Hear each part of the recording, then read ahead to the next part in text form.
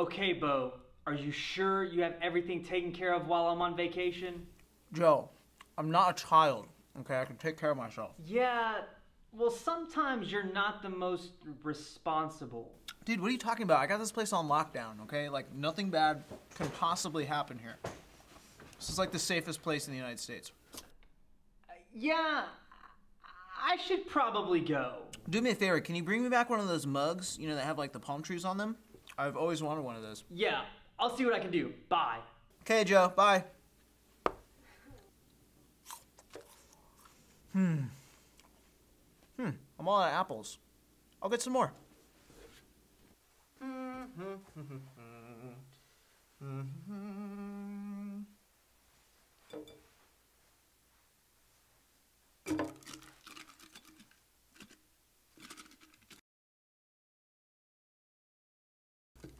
Why can't this apple come out of this jar? Hey, Ben.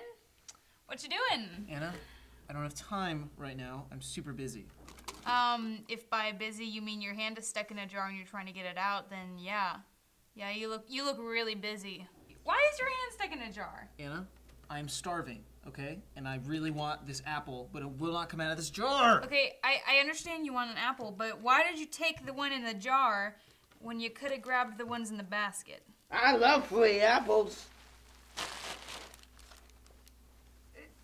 See, even random shark boy took it from here. Anna, I really want this apple. Okay, I understand that. I understand that you want apples, but why do you want that apple? Just if you were to let go of it, then you would be able to get these apples. For the love of the lamb, Anna, Oh, John, I didn't see you there. Dude, that's pretty messed up. I'm just like everyone else! This is the most awkward thing I've ever experienced. Anna, I really want this apple, okay? Okay, I have an idea. You let go of that apple, and you're able to get your hand out to get these. Because your hand holding on to that apple, you're not going to be able to get any of these apples. You're probably never going to eat an apple ever again. Ever. You know what? This reminds me of tithes and offerings. You know, when God gives us something and we hold on to it and we're greedy with it, we're not able to receive anything else. Just like you have your hand in your jar, you're not able to receive any of these apples. If you're just to let go of your apple or let go of your money and give it to the church, then you're able to receive so much more. I think maybe if we just get a little bit of leverage, we could really get this apple out of here. I'm just really thinking we can get it.